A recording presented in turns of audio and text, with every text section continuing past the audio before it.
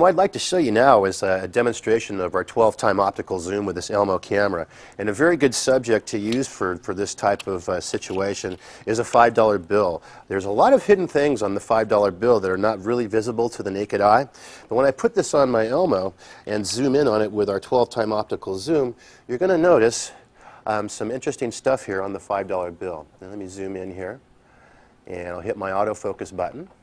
And what you're going to see here is it says $5 all the way across in those little teardrops. So those are hidden. Those are something that I never even knew existed on a $5 bill. So you can see $5, $5, $5 all the way down. And let me zoom out and we'll flip the $5 bill over, and I'll show you some more interesting stuff about this piece of currency here. So when I zoom in, good optics. You can actually see the states there on the Lincoln Memorial, the states that were there at that time, and you can also see Abe Lincoln down there as well.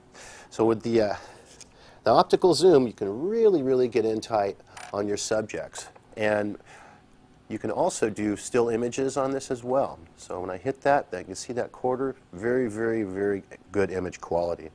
And in ELMO, our cameras, we always strive that one of our most important factors is ease of use and user friendliness. So a teacher can work with this for about 15 minutes and basically almost be a pro on this. We always strive for ease of use of our technology. And what I'm going to do next, I'm going to show you our interactive portion of the camera via our wireless slate.